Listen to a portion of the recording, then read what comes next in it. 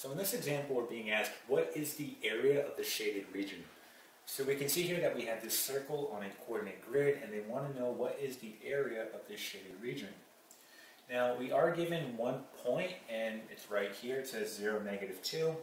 And that's all we need, because we know that, well, if this is 0, -2, that means that our radius must be 2 here, right? So our radius here is 2, 2, right, 2, and 2. So we have a radius of 2.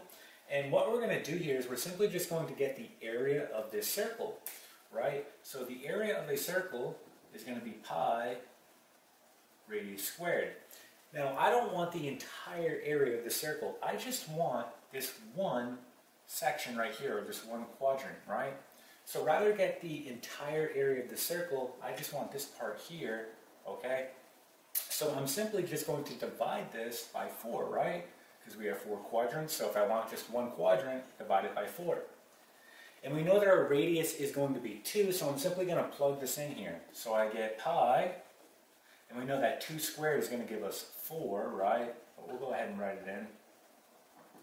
Alright, so we get area of circle equals 4 pi all over 4. The 4's cancel, we're just left with pi. Okay, so what we essentially just did is we got this area right here, right, in that quadrant.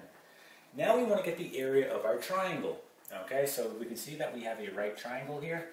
And again, here's my base, here's my height.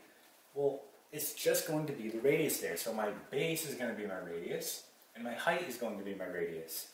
So area of triangle is going to be 1/2 base times height. And in our case, this is going to be 1/2. Again, my base here is my radius, so it's going to be 2. My height is also my radius, so it's going to be 2 as well. So area of triangle is going to be, in our case here, we get 1/2 times 4, which is just going to give us 2, okay? So this is what we need here. We have the area of our circle right here, our quarter circle, right? And the area of our triangle right here.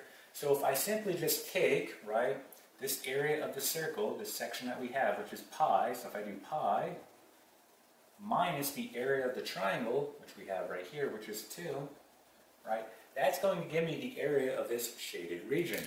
So let's go ahead and just plug this into our calculator. So if we do pi minus 2, that's going to give us the following. We get 1.14, okay, and we'll just call this units squared, okay? So this is going to be our final answer, okay? And that is it.